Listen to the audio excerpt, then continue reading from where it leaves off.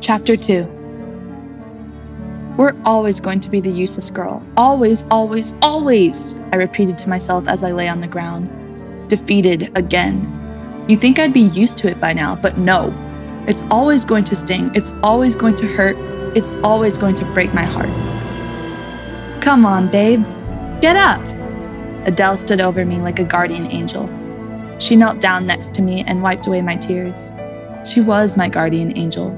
So supportive, even though her best friend was a complete failure.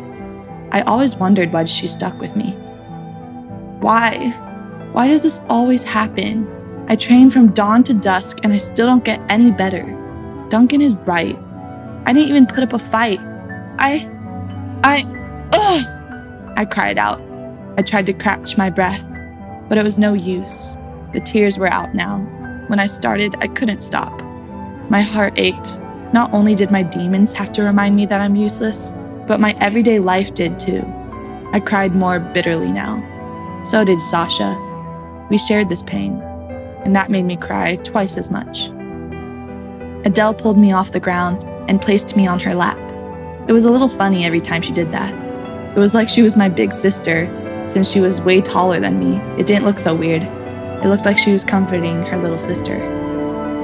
Shh. It's okay, Nini. Stop crying. It'll get better, she comforted me. I know you see yourself as useless and weak, but you have a heart of a fighter. You're still here, aren't you? You're still fighting, and that's all you need to think about. You say you're weak, but Nini, to me, you're the strongest member of this pack. I started to calm down when I heard that. Adele was so supportive of me. She always said encouraging things, but this time, it was on a whole new level. This time, it gave me more courage than ever. I got up from Adele's lap, dusted my butt, and wiped my tears. I looked at Adele and gave her the biggest smile I had ever given. Adele looked at me in shock.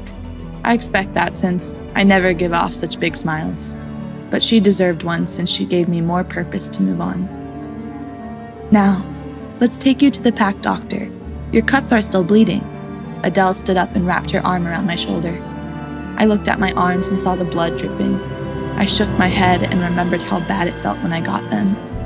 I didn't heal from bruises as fast as the other wolves, but the pain did fade easier for me.